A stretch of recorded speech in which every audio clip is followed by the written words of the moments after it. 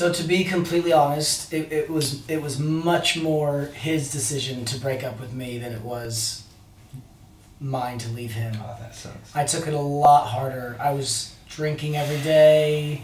Well, I think I've convinced myself as well that he still loves me, but I know he doesn't.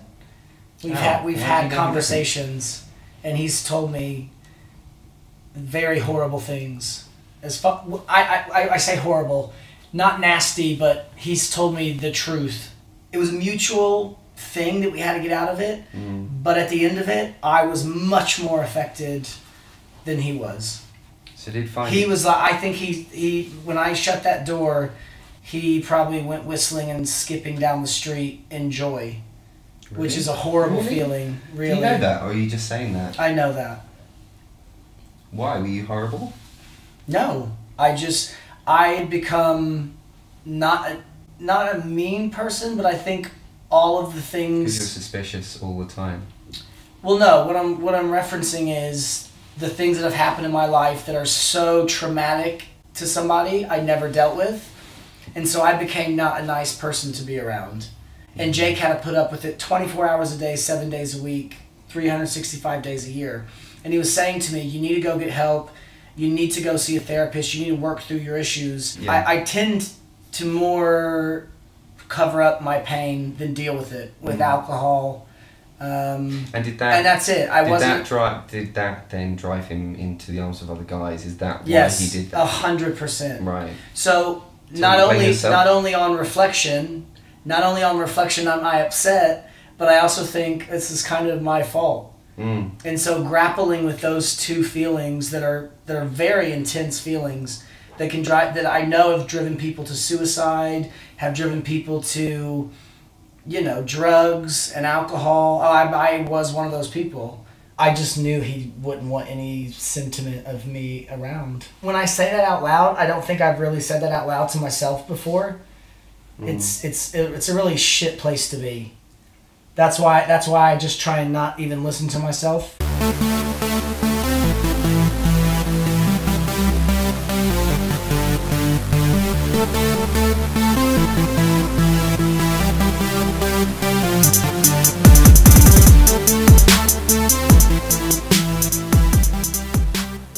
Your brother died in a car crash.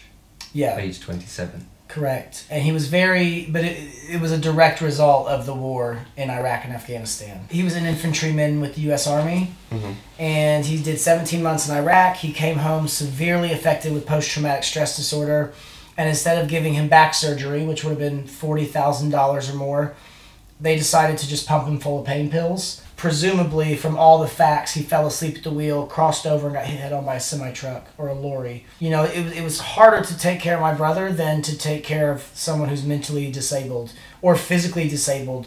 Because not only do they have massive issues, they can have flashbacks, they have loaded weapons.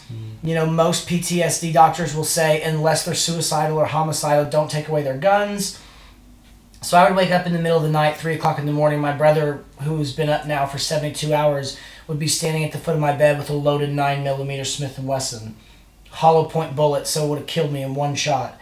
But like I said, I knew that was my brother. Why was he standing there with that gun? What was the reason? Because when I moved back to my parents' house to take care of my brother who lived with them, I took his old room. And so it was nothing ever threatening.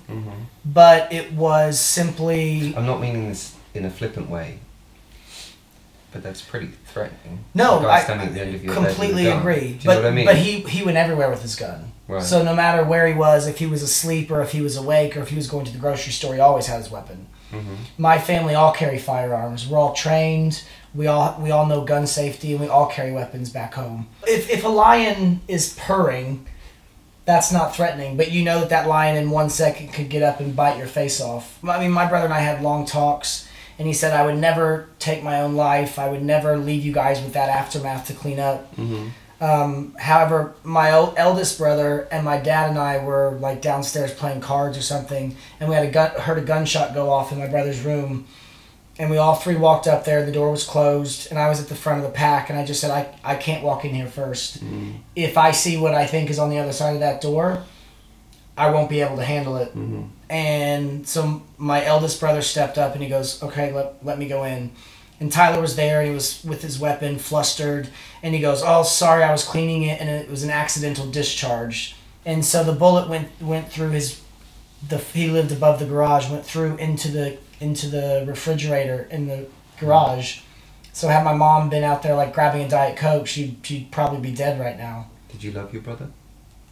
To bits. Tyler was an amazing human being, like would give you the shirt off his back, was my best friend up until 18. There's people to blame, you know. But you know, forget the blame. How do you feel about how do you cope? Forget blame. How do you cope with the fact that you love someone who's gone? I cut off that emotion. I've become, and that's part of the problem why my marriage dissolved, was because I just became an asshole. I was angry. I'm bitter. I'm upset. I do look for people to blame, because there are people to blame. It catches me at the strangest times. You know, when I do something, when I do a big project or a big photo shoot and I'm like on cloud 9, I think, ah, man, I really wish Tyler was here to see me and be proud of me. And he would be. Yeah. He would be proud of you. I can't. I can't go into all that emotion right now, though. But it's been so many nights, sleepless nights of crying and wondering why. And so I've just put those. Those questions will never be answered. So I don't try and think about it too much, because he's gone, and that's a fact that I have to live with, and that's something that I've accepted. Yeah. Let's move on. Your mum was sent to prison. We won't go into in kind of too much detail, but it was quite a large sum of money that was stolen from her employer, and she was sent to prison for a number of years. Well, what many people don't realize, that money was going to support my brother. Right. He was getting no benefits from the army. He was getting no benefits from the government. So my mom was stealing from her job to support my brother, who had served our country for 17 months. And what was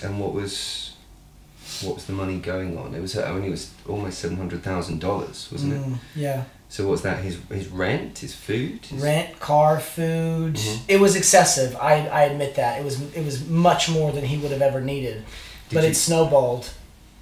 And so once she realized she could get this amount, she'd go for that amount. Did you know that she was doing that while she was doing it, or was that hidden from you? It was hidden from me, and I was told that my grandmother, my dad's mom, who had passed away, left me a large amount of money, because she would give me some money as well. I was investigated, and I was questioned for hours by the police, and... It must have been terrifying. I can't imagine how that felt. Obviously, there was a massive amount of betrayal that I felt from her, but at the same time, the ultimate goal was, she thought she was helping my brother. She genuinely thought she was helping him. She got out last summer. She got out last summer. I saw her 5 days before I came to London to film Celebrity Big Brother. So you lost your brother in horrible circumstances, and then you weren't able to see your mum, hold your mum, get a cuddle, talk to her when you needed to. Yeah. That's what made me go, right, I've got to deal with my dad, I've got to deal with my mom, I've got to deal with the aftermath of losing a family member. I just said, I don't have time to be upset about the things that have happened. When do you get to be upset? I haven't yet. There's times where I get emotional. You just said to me, and I completely understand why. Do you know, now is not the time for me to cry about this. You also said that at night you cry. I still cry because it's something that's happened and he's gone.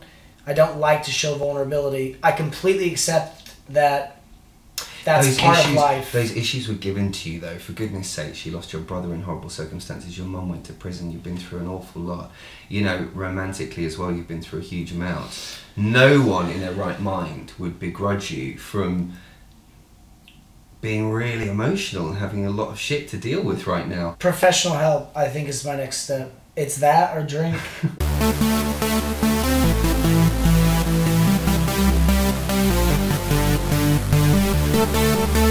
Those times where I'm most vulnerable and on my own, I will look in the mirror and go, you have every right to feel this way.